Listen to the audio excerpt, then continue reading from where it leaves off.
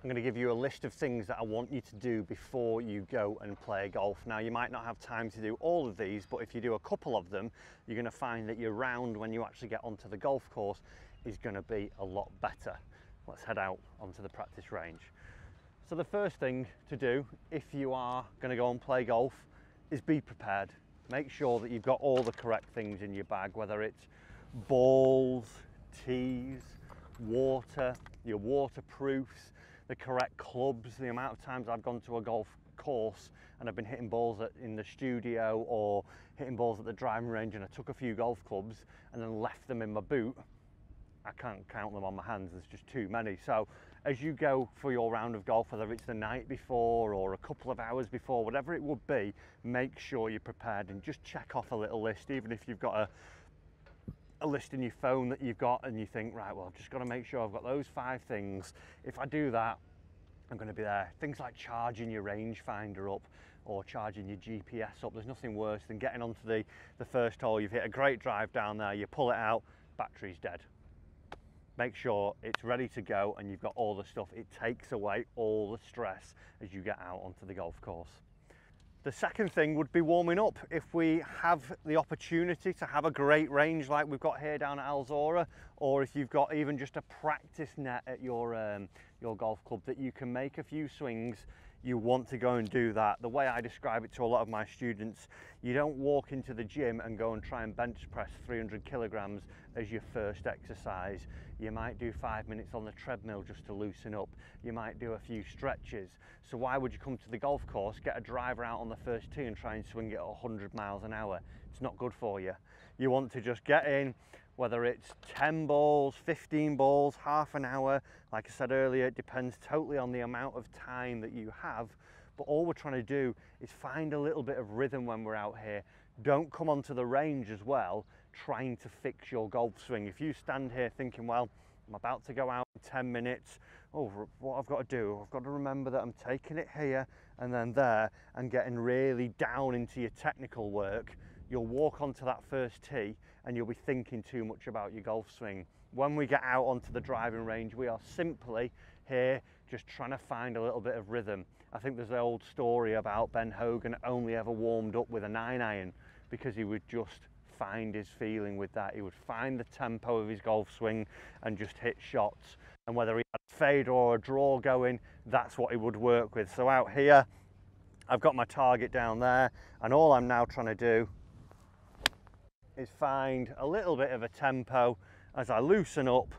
I'm not too fussed about where the ball's going. I'm just trying to get my muscles moving and feel like I'm actually having a nice little warm-up.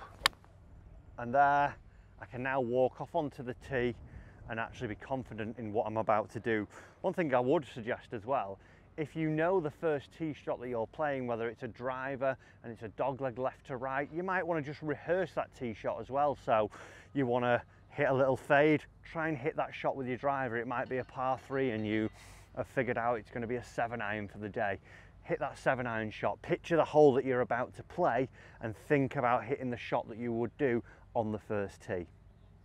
So my next bit of advice for you is all about the course you're about to play. I'm here, new course, never played it before, or played it once in fact, but I can't even remember the golf holes. I don't even remember that I played it. So the chances of me knowing what I'm about to face are quite limited. And what I would say is that if you've got 5 minutes, maybe have a look on your phone on the app that you use, or use your rangefinder or whatever it may be, or even just go onto the website of the golf course that you're about to play and actually just check it out. What's that first hole like? Just scroll through the holes, see what you're about to face. There might be a lot of water on there, so you might just need to throw a few more balls in your bag.